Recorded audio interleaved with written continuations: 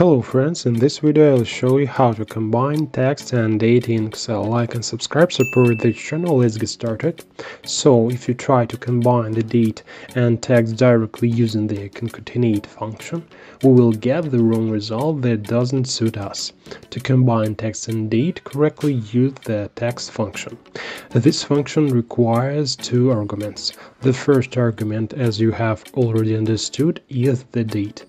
The second argument is the text format into which we convert the selected date. Let's take the text format from the F column, close the bracket, and use the ampersand sign to combine the two parts of the formula.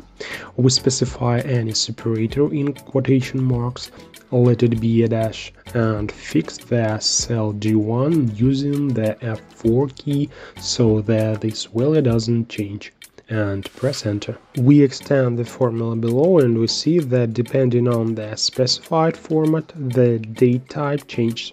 If the format is one letter, month, day, year, then the original result is obtained separated by a comma.